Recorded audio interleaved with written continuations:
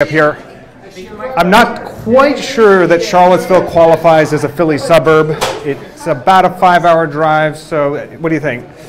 Well, we're outskirts. Everyone Outskirts. is invited. It's okay. all about invitation. Well, we're very happy to be here, and the reason I'm here is CCRI is a small analytics company, and about 3 years ago, one of our customers said, "We want you to move one of your analytics from a standard architecture to a cloud architecture, and oh, by the way, there's no relational data store at all, and you can't have one."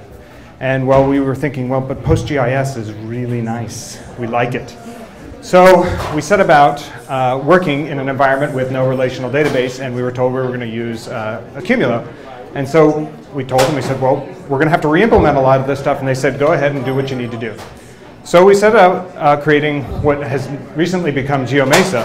And it's an Accumulo adapter for storing, indexing, querying, analyzing spatiotemporal data in Accumulo.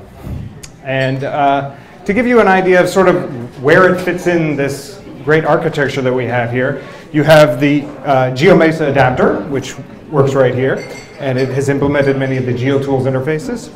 And we also have a plugin inside of GeoServer so that you can access the data without having to deal with a lot of the intricacies of working in Accumulo.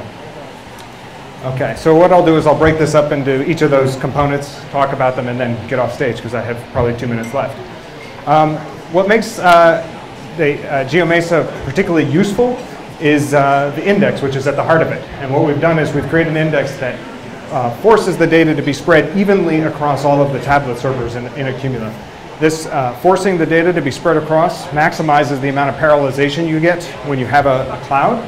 And we do that using the index, and relatively straightforward idea. The first part of the index is a shard ID.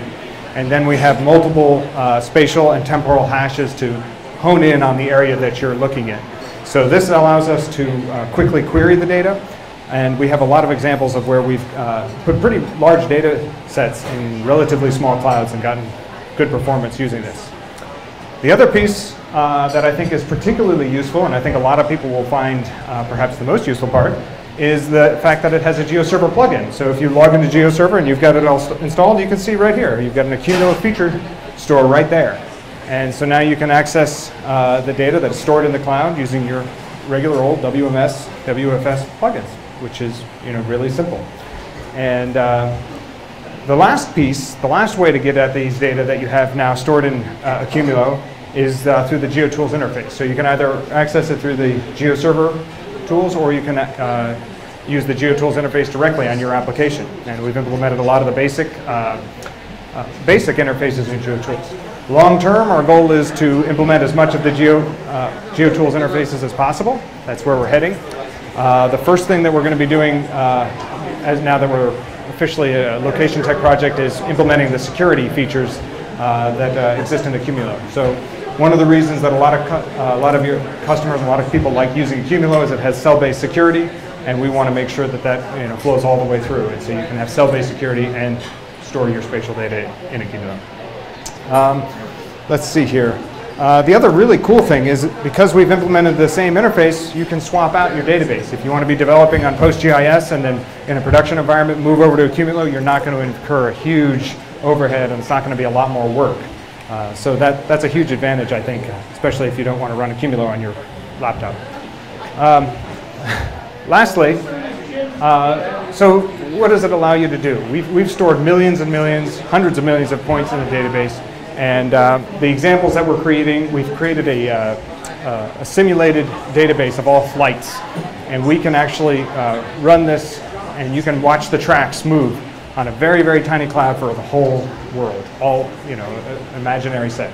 But it's 2.5 billion data points on maybe an 8-node cloud, and you can actually track without any caching in your browser. So the querying is very, very fast.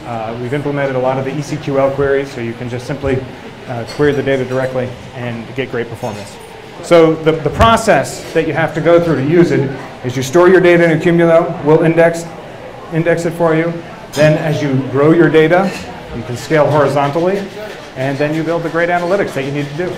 And I don't think I need to preach to the choir here about how many large spatial data sets there are. As mobile devices and everything else proliferates, this is just going to be a growing field, and there's going to be more and more need for these kinds of technologies. So we're very, very excited to be here as part of Location Tech, one of the Location Tech projects, and we're looking forward to working with many of you as potential partners or users potentially of this software.